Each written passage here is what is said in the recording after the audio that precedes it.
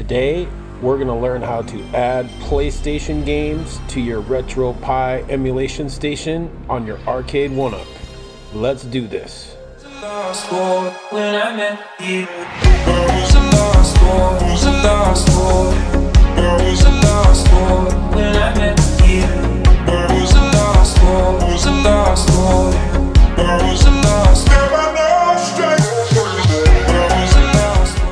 What's up, guys? So thanks for watching Arizona Arcade Heroes. We kind of have a little bit of a chill out video here, kind of relax, but we're going to add some PlayStation games to our RetroPie on our Arcade1up. So I'm assuming you've already connected your RetroPie to your Wi-Fi network through your RaspberryPi. So you're going to go to cdromance.com, and then on the right hand side you're going to go to PSX to PSP eboots.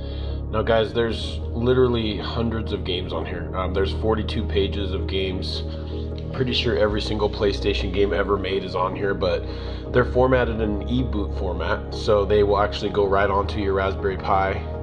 Now I'm gonna pick a game here. Let's see what a good game to pick would be. Let's go with Wu-Tang Clan. Gotta go with the Wu-Tang. So we'll go to Wu-Tang Clan, and then you see these pages are pretty helpful. They've got screenshots of the game, so you can kind of see what it is if you're not sure what type of game it is. But this one here is 535 megabytes, so we're going to grab that. It's going to download in zipped up format as a rare, so we're going to let that download. It should go pretty quick. I have super fast internet here. So but anyways, guys, there's so many games on here, and if you're like me, I grew up playing PlayStation, and you know, I didn't get to play all these games. I only had like 1 or 2 games a year, Christmas, birthdays, that sort of thing.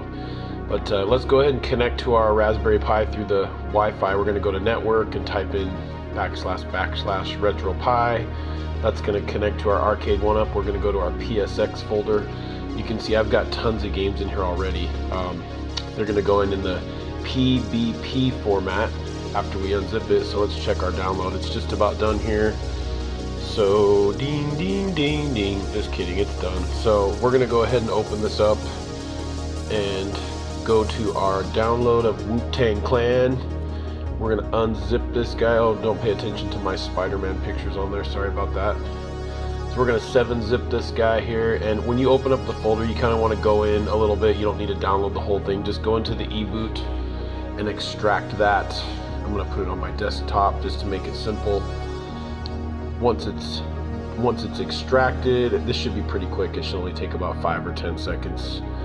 Then we will go back to our desktop, and guys, when I did this the first time, not all the games worked. About 80% of them work. There are some of the PlayStation games that don't work, so it's just kind of a matter of trial and error. You know, you've got to figure out which ones do and which ones don't, but they're very easy to download, and it's a very quick process. So let's put our e-boot right there. Now the next step we want to do is you're going to need a wheel and a snap for this. Now that's the demo of the game that shows up on your interface on the Arcade1up, and then also the logo when you're spinning through the wheel for the game. So you're going to type Wu-Tang Clan logo PNG, and then you see I've got a PNG folder here, or PNG picture here of Wu-Tang Clan. It's got the black checkerboard background, so we're going to grab that and put it right next to our game. Now we've got our logo, and then I use a program called Bandicam to screen capture. It's pretty easy. It's free, so you can download that, and it will capture videos. So it's a great program to use. You can capture a lot of different video types online with it. YouTube.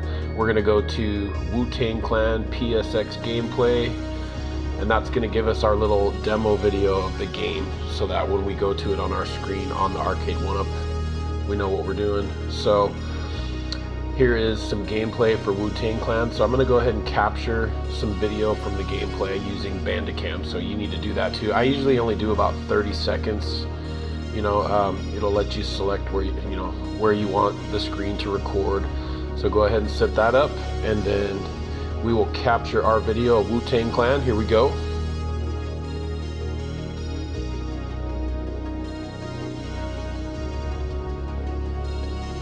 Alright guys, so we have our logo and our video and our game all right here. So when you go over to the ROM section on your PlayStation, you'll see that's where the PBP folder goes. So you're going to drag that game over into that folder, and that should take a minute to load up. And then inside the wheel, you're gonna put your logo so you know which game it is. And then inside of your snap, that's where you're gonna put your recorded video from YouTube with the game footage. So let's go over to the arcade machine and figure out how to get this on the machine so we can see what it looks like. Here we go. All right, so I am at my Arcade1up machine with my RetroPie running, and I am in attract mode. I keep it in attract mode a lot of the time, but you're just gonna hit tab on the keyboard, and then you're gonna go up to where it says emulators, and you're gonna scroll all the way down. There's a ton of emulators on this particular image that I have, but you're gonna go to Sony PlayStation and hit enter, and then you're going to go down to generate collection ROM list. And when you do that, it's gonna override what you already have in there, and it's gonna actually make that game show up on your wheel so that you can see if it worked. So then we're gonna go back into our consoles, and we're gonna go into PlayStation, and then we're gonna see if our game's in there. So let's find out. Here's PlayStation, and then I've got a lot of games in mine already, but let's go down to W and see if we see our game in there. And there it is. Wu-Tang Clan with our video that we took and our logo, and the game is on there and ready to play. So there it is, guys. It's just that simple. So I encourage you to go to CD Romance and check this out. And you know, basically you can choose whichever games you want and load them onto your system and have a lot of fun with this. If you're running your system through emulation mode and not through attract mode, I believe the games will just show up on there automatically. It's only in attract mode that you have to use the keyboard and hit tab to go in and find it and update your ROM list. But there it is, guys. So please leave any comments below and ask any questions if you have any. I had to go through a lot of trial and error to make this work on my machine, but I love it, and I play the PlayStation games all the time. So thank you so much for watching, you guys. Please help me out and like and subscribe so that I can get to more viewers on this. I appreciate it, and have a great rest of your day, guys. We're out.